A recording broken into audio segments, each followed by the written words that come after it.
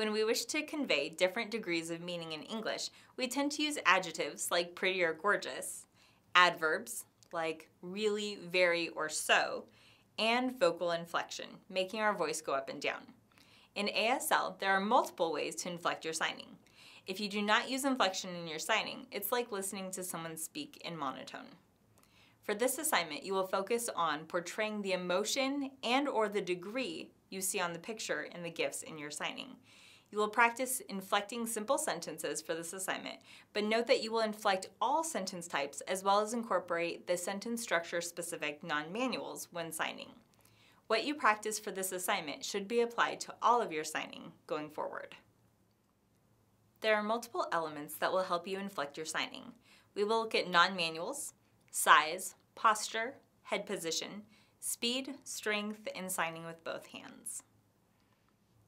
Non-manuals are all about your facial expressions, including widening or narrowing your eyes. For example, if you're signing about being sad, frown.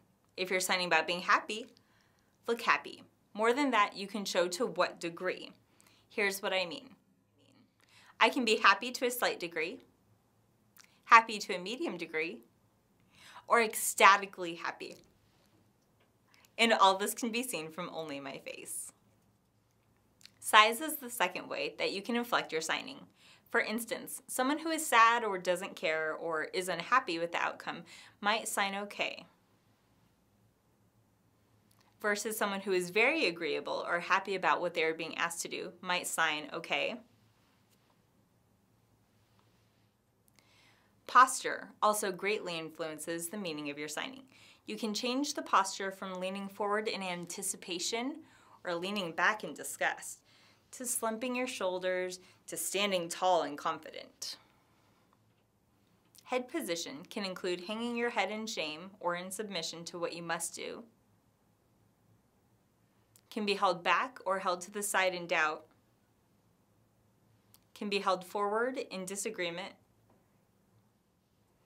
You can also include nodding or shaking your head, which can be changed depending on how fast or slow, how many times, and how large of a movement,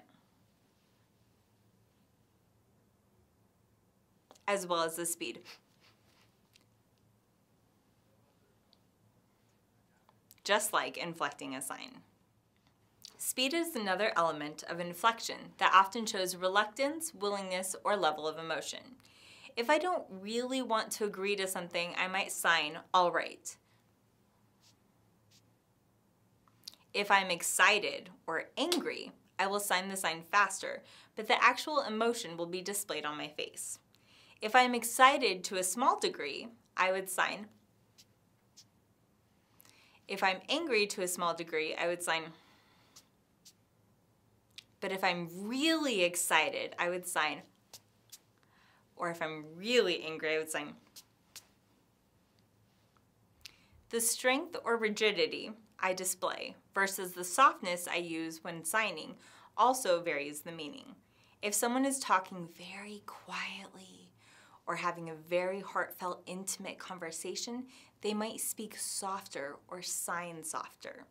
If they are angry or extremely passionate about something, they will sign more strongly. So using the sign yes, yes, or a very strong and rigid yes. Lastly, signing with both hands can also inflect your signing. This does not apply to all signs, but it is a way to inflect signing nonetheless. Signs like yes, no, okay, or happy can all be signed with two hands for extra emphasis.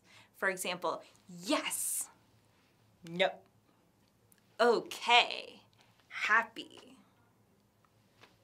Let me give you some more examples using the English sentence, I eat salad. The signs are me, pointing to yourself, eat, like you're putting food in your mouth, and salad, like you're tossing a salad. First, I will inflect the sentence like Carl Fredrickson from Upwood.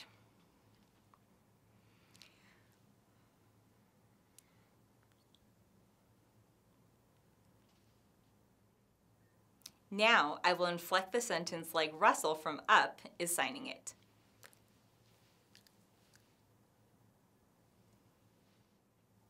You can see that all of the elements we've discussed can be used to inflect a sentence to show how you feel about it. Here's one more example. Let me show you two pictures. For this first picture, you can see that it's a bright, sunny day. When describing the level of brightness, I would sign bright, bright. For this second picture, I would sign. In this assignment, you will focus on portraying the emotion you see and hear in your signing. First, I'll teach you the vocabulary, then you will use the vocabulary to inflect simple sentences.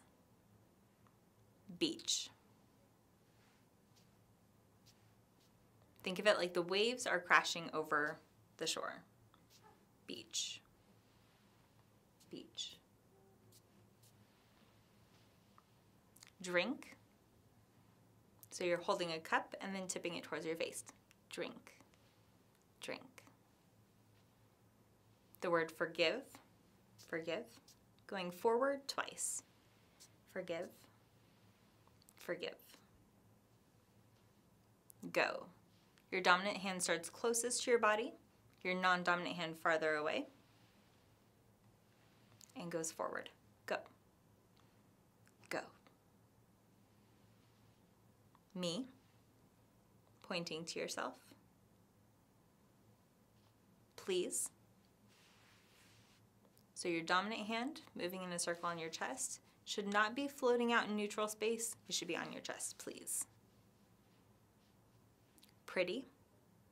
So for this one, you're starting with an open hand, going to a closed hand. Pretty.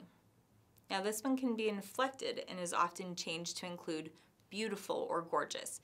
So it goes here and then opens again to add to the inflection, along with your facial expressions.